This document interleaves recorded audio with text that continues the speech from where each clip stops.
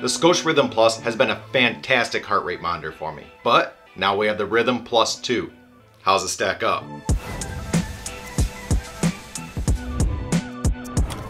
So the reason you get a heart rate monitor like this is so that you can connect to just about any device you want and have your heart rate information sent over to that device. And Scosche prides themselves on having the Rythm work with just about anything. But does it really? Tonal. Check. Fiture Mirror? Yup. Hydrow Rower? Pass. Peloton Bike Plus? Yup. NordicTrack S27i? Sure thing. Peloton Guide?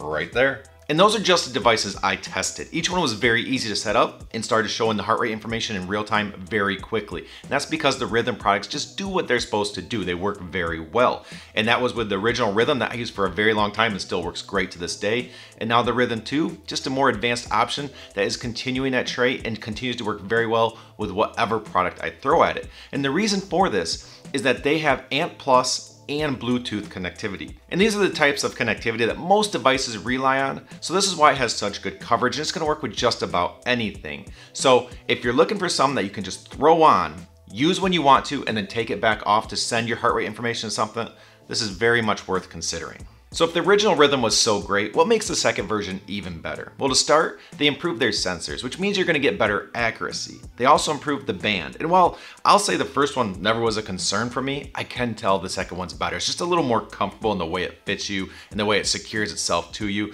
It just feels comfortable while you have some kind of strap tightly around your wrist. So that's a nice little improvement. It has better battery life, which is great, but I will say the first one, I barely ever had to charge that thing. It seemed to last forever, but more is always better. And it's IP68 water and dust proof, so you're gonna be able to put it through those situations and have it handle it just fine. And it's also capable of receiving software updates, so if they notice an issue or an area for improvement or new features, they can push that to this. And actually, right before I did this filming, I went and did an update real quick. It was flawless, very easy to do, and now I'm at the current version, so I will say that that is a very nice feature that you can do that and always keep this thing current.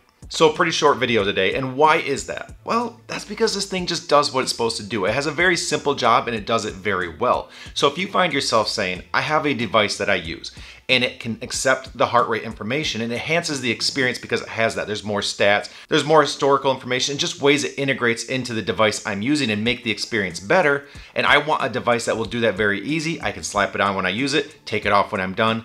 This is a great device to do just that, so it's worth considering. I'll throw some links in the description down below if you want to check it out. I hope this helped you. If it did, hit that like button, subscribe, stay on top of everything where health and technology meet. And until next time, here's to a healthier you, and have a good one.